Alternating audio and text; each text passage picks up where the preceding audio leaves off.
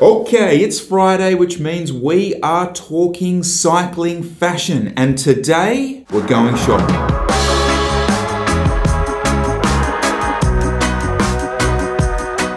Welcome back to the channel, welcome to Friday, and welcome to Fashion Friday, which, as you know, is where we go into far too much depth when it comes to all things lycra, all things patterns, and all things panache. And today we are going shopping. I want to specifically look at some of the summer stuff that is coming out. Now we are in the Southern Hemisphere, we are headed into that direction. And I'm gonna keep this super simple. I'm gonna go on to 4 or 5 websites and yeah, we're gonna go shopping. Let's jump into our first brand, and our first brand will be Castelli. Let's do it. Okay, here we go. Ladies and gentlemen, we are on the Castelli home page. And yeah, as you can see, a Northern Hemisphere sort of thing, but with the winter thing. But I am more interested in the jerseys. Coming down a little bit further, they've got their vintage, they've got the Giro where they've got a bit of design. Not a huge amount of design going on, but I don't mind this. Now, the Climbers jersey here, it's got a nice bit of texture. I've talked to you a little bit in the past about texture in jerseys and how that can really be linked in, and I think this would go really well with a nice pair of navy bib shorts or something like that. I'm a big fan of that. Quite like the texture in that, almost like a denim. Yeah, quite like a denim in that. So I think there's a nice sleeve length to it, bit of design there. That's nice. It's not badly priced either. Actually, that's quite a nice little jersey. I'm not hating on that in any sense of the word. The last kind of part of this that I'm kind of interested to see on their new arrivals. Yeah, okay. So, patterns like this.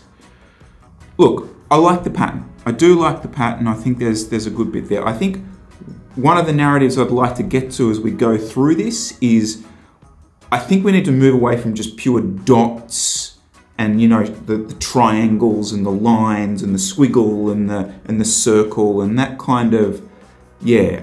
Look, I think that's a bit of a win actually. That is a bit of a win.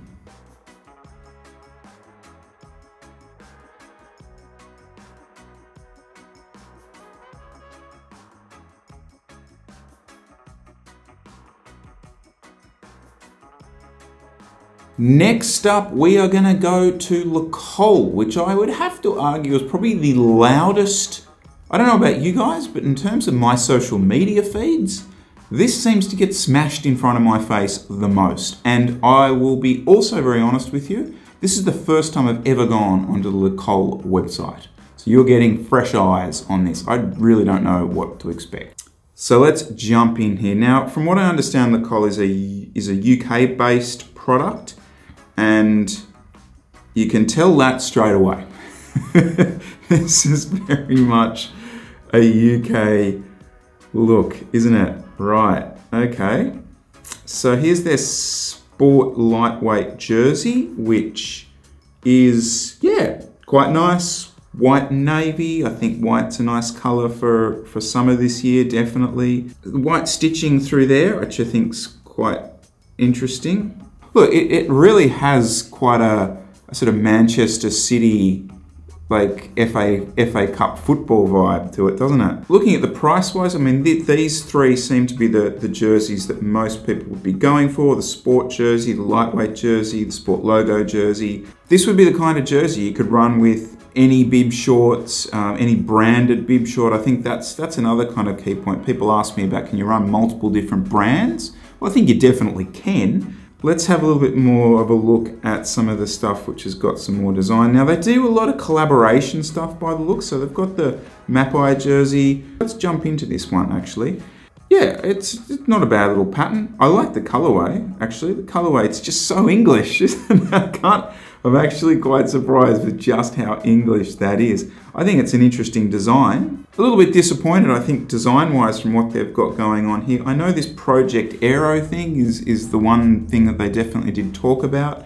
All I can say with this sort of stuff is it just smacks of the UK. Like you watch those UK crits and that type of thing, and everyone's wearing this stuff. So look, I'm sure it's a good, solid, safe bet, and Keep an eye on some of the collaborations that they do. I think that Wiggins collaboration is certainly a nice option. I don't mind these at all, actually. They're quite nice. So that would be something to pay attention to. But if you're looking for kind of cutting edge design and that type of thing, I don't think Le Col's probably your bet.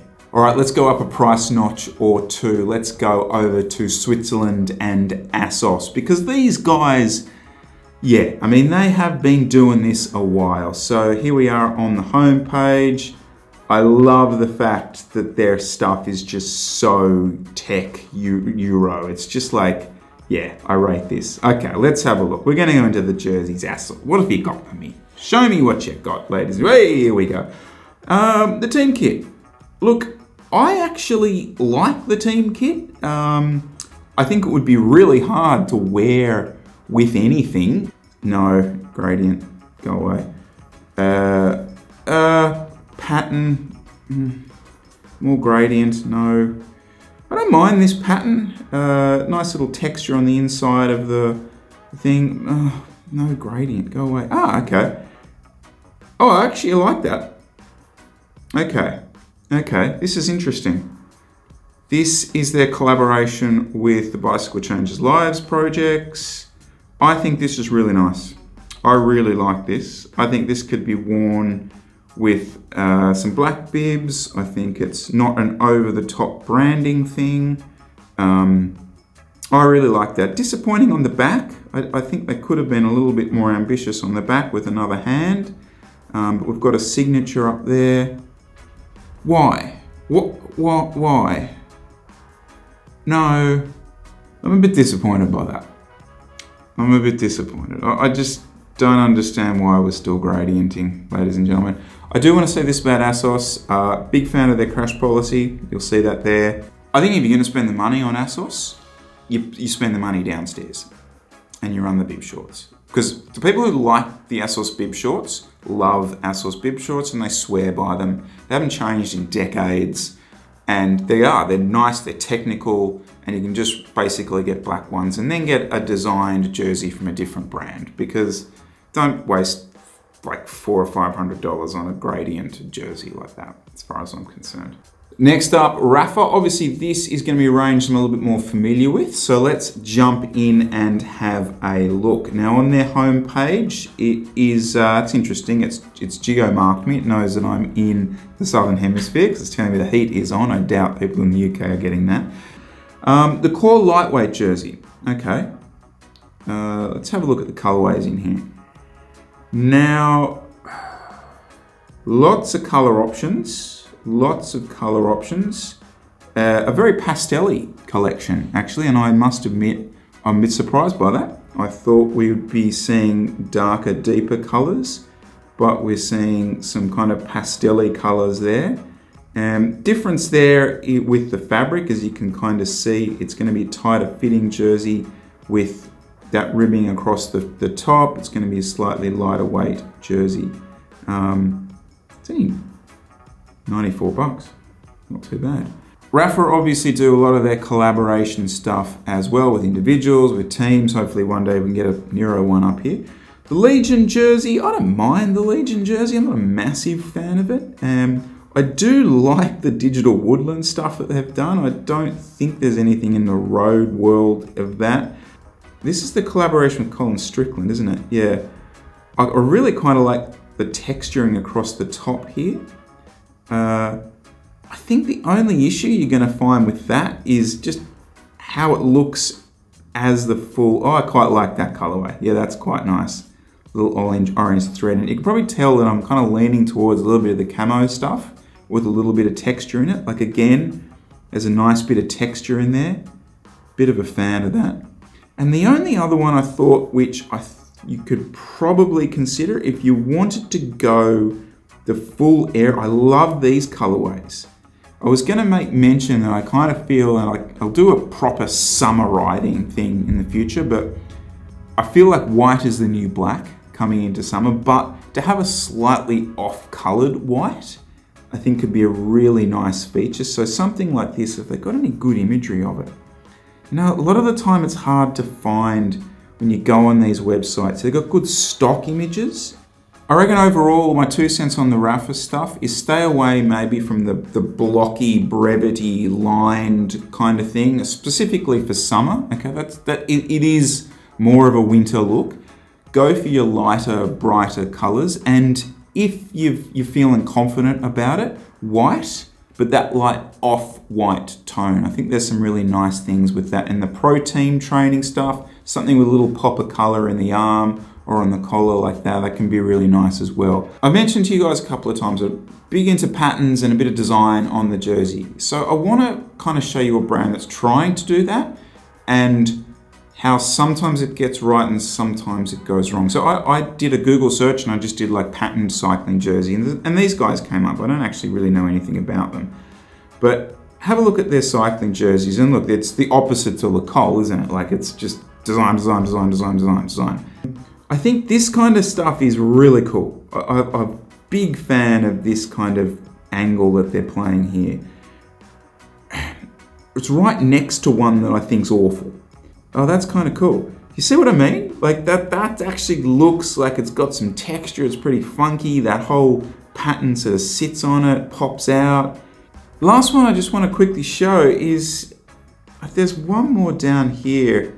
It's not a short sleeve. It's yeah, one of these ones. Oh, I really like this. This is cool. So yeah, you guys are probably saying, what's he on about? He just went on about, but this is like, this is taking it, like this is going full. This is going full legit. Here we go. I'm gonna get stuck into it. I'm gonna go full, you know, graffiti street artist type thing. Now, a lot of this, the design's cool. I quite like the design. The problem you're gonna run into here, okay, cool design, looks good, blah, blah, blah, is if the quality of the Lycra is crap, it's just all gonna look crap. So there's no real world picture of this, so I can't actually pull it out, but there, here we go. Here we go. So this is what I mean, right? So I actually really quite like that pattern, but because the Lycra doesn't fit that well, and it's sort of, you can see it's a bit sloppy, the whole thing kind of loses it a bit. So I think that's always going to be the danger when you run a cheaper product with a cool design on it, that it's still just going to kind of look crap. Whereas if you've got, you know, let's say the ASOS have done that nice hand thing, you know, you're probably saying it's a similar enough design, Chris, but the quality of that ASOS jersey is going to be higher.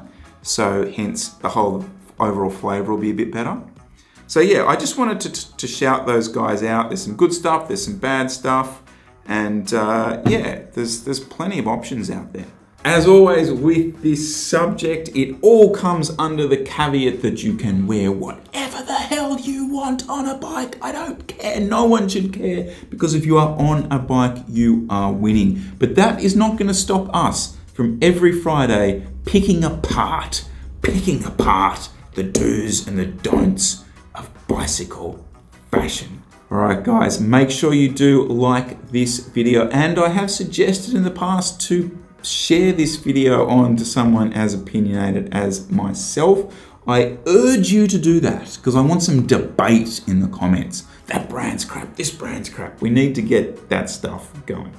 All right, guys, thank you so much for watching. I will see you in my next video. My words have stopped working. All right, thanks. Catch you soon.